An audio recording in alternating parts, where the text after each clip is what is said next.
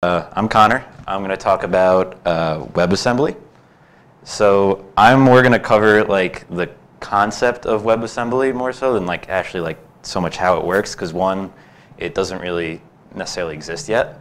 It's being worked on right now. It's even like, I think it's still even before like the MVP. It's like a prototype right now. So yeah, I'm just going to talk about concepts and like why you should care about it and maybe keep your eye on it. So what is it? It's like a abstract syntax tree.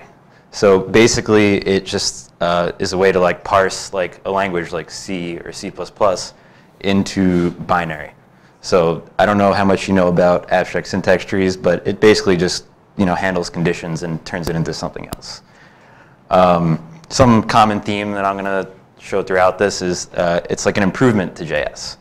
It's not like a replacement for JS. It's an improvement. So it is. It serves as a compiler target, which I'll get into in a little bit, and it is designed to run all in the browser. So the main focus of this is to make large applications run on the browser.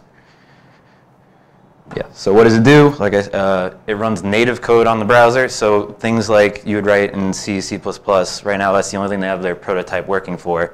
But they plan on making it work for other languages. So it'll run native code, which is things that like will interact with like the computer itself, but on the browser to give more power to the browser and what it can do. Yeah, so all it does is just it makes the browser understand binary. So it actually it'll make it run really fast. How it works is it takes your source code, the compiler, which turns the source code into like bytecode or some sort of assembly, which I don't want to get too much into. And it'll turn that, and then it'll go to compile to WebAssembly, which will turn into binary. And that binary will be then sent to the browser, which will run along with any sort of JavaScript on there, and it'll be able to turn that binary into like a functioning thing on your browser. Another cool thing about it too is that when you compile it, it is, at least in the future, another thing to be clear about is that they weren't very clear with like what actually exists and what's in the prototype. So I'm not sure if it does this yet, but they're saying a big benefit of WebAssembly is that it'll like separate it with a debugging sort of file. So like people that don't really know binary, which not many people would be able to like go through a binary and like debug it, they'll have like a separate file that will help you just debug it, and you can just change it if there are any problems.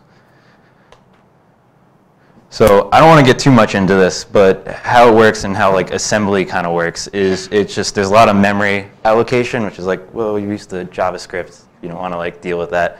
But it helps things run faster when you learn how to handle memory. So you just like you have these registers, you have to deal with like how much memory each thing is taking up, and like there's no like objects. You just have to deal with like integers and stuff like that, and the amount of bytes it takes up. So more into how it works, it's kind of cool actually. One, it's backwards compatible. So you can compile into binary, go back, maybe go back into whatever your like source was, which is very good for editing and whatnot. Another thing it works is like you have your interface on the web. You can have that like call back to your source code, and that will keep sending it back. So and like in this example, they have like function like run, it'll call foo, go towards the WebAssembly, and then that will then like call bar onto the browser JavaScript. I don't want to get too much into it. So some features that it'll have, like I said, I'm not quite sure what it has already, but some things that it'll have is that text file for debugging. There's single instruction, multiple data, which is basically like you have like code chunks, and you will be able to use those code chunks with just one instruction, which is something that is kind of cool for efficiency. That'll add to better load times, and they'll be able to integrate it into the DOM. And as I mentioned before, garbage collection is kind of a big deal. So the current things don't do a good job with garbage collection, so this will be very efficient. And that little snippet down there is just like an example of code. I don't really know what it's doing though. I just wanted to make sure you guys can see it. Yeah, so there are current things out there that are similar, like asm.js, which I find kind of funny because asm.js is obviously written in JavaScript, which to me is like counterintuitive a little bit, but it definitely improves on that. One, because it won't be in JS, and two, because the binary, getting it into binary, actually makes it run very fast.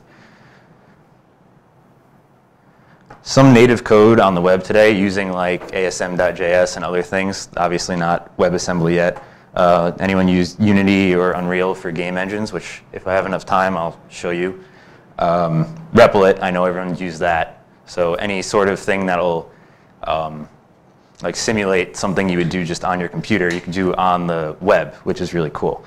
Something that I think is really cool to think about is PDFs. I didn't really think about that, how that's like native code. That's like something you're loading up on the web page. It's not being like run on the web page. So why do we care? For one, it's being worked on by some pretty important, influential people in like the web development community, like Google, Apple, Mozilla, and Microsoft.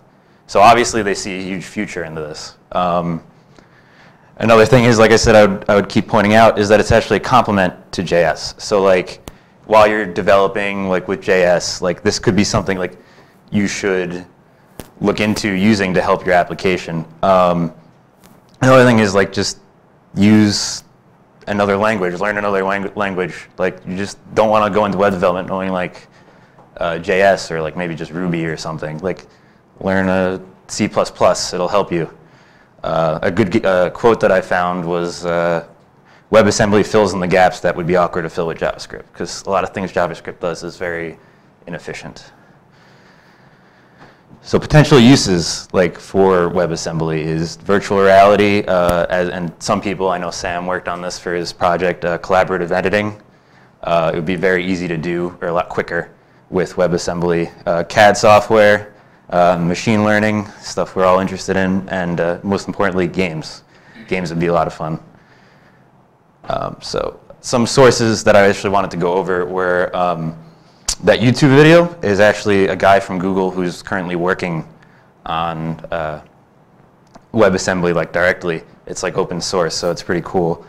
And there's also a GitHub repo, which I forgot to include, but there's a GitHub repo that has all the files, everything, demos of WebAssembly up that you should check out. I think that'd be really cool. There's also another guy that's working on it and has another cool little intro to this that basically covered what I covered, but a lot more into it. Yeah, so for your health. Thank you. So I also, before I get into questions, I wanted to see if this will load up. This is